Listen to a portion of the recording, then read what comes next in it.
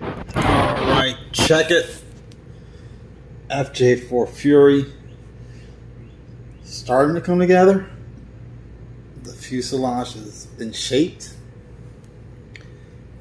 That opening up front is way bigger. This was a used F86. I still need to work on the opening. That's not cleaned up. But the body itself is starting to come together.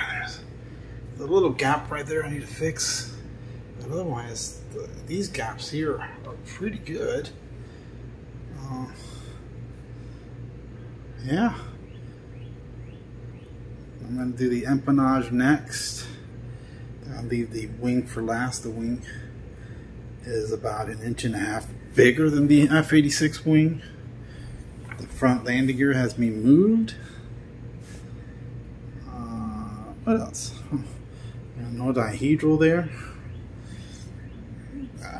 I don't normally do shiny airplanes in foam, but this one's going to be shiny because it doesn't look like foam. It still needs to be sanded, but yeah, it doesn't look like foam.